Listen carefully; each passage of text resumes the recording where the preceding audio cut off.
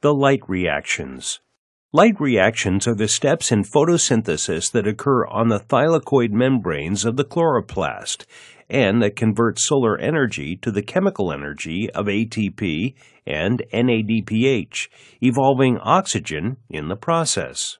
The key components of the light reactions of photosynthesis are the two photosystems, two electron transport chains, and ATP synthase.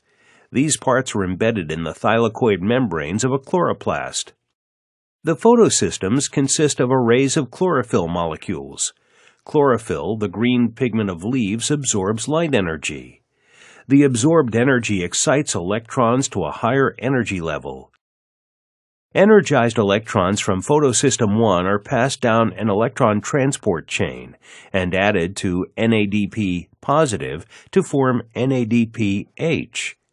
Meanwhile, energized electrons from photosystem 2 are passed through another electron transport chain. Their energy is used to pump hydrogen ions, H positive, from the stroma into the thylakoid compartment, creating a concentration gradient. Electrons leaving this electron transport chain enter photosystem 1, replenishing its lost electrons. Photosystem 2 replenishes its electrons by splitting water. Hydrogen ions and oxygen are released into the thylakoid compartment. This is where the oxygen gas generated by photosynthesis comes from. The buildup of hydrogen ions inside the thylakoid compartment stores potential energy.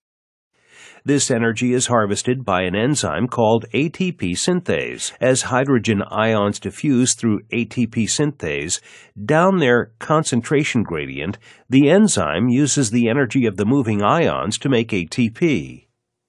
Next, ATP and NADPH are used in the sugar-making process of the Calvin cycle.